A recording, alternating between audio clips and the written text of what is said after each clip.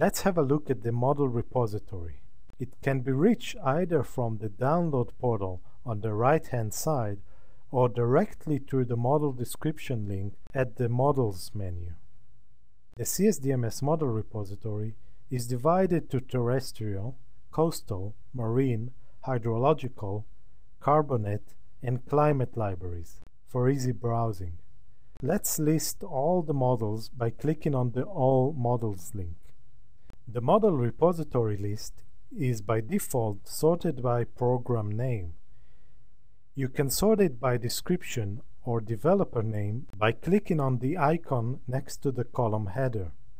The icons on the download column on the right show whether the model is available directly from the CSDMS repositories, the blue down-pointing icon, or through an external link, the green right-pointing icon. Clicking on a download icon will direct you to the model download page. For a model on the CSDMS repository, we ask you to fill in your name and email before downloading.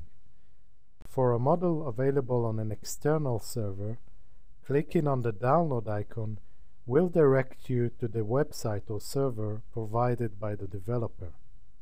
The CMT column shows whether the model has been componentized into the CSDMS modeling tool. Clicking on the gray play button will launch the CMT Java application on your computer. More about using CMT on our website and at a different instruction video.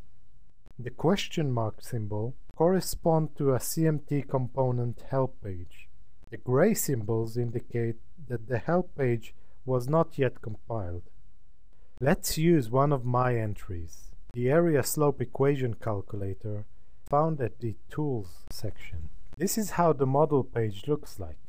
It includes all the tabs we saw at the questionnaire and some additional features like a download counter and plot, and additional headers you can edit with the wiki editor. The download link is at the bottom of the page.